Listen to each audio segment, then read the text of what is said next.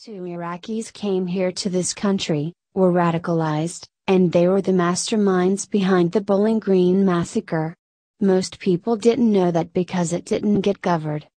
White House Senior Advisor Kellyanne Conway, interview with MSNBC's Chris Matthews, February 2.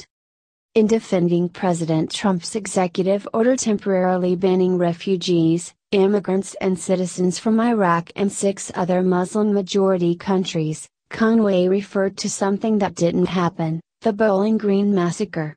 She also incorrectly said that Obama banned Iraqi refugees, which we have previously fact-checked as false. Conway was on her way to a 4 Pinocchio rating when, about an hour and a half after the fact-checker sent her a query about her remarks, she tweeted that she meant to say Bowling Green terrorists.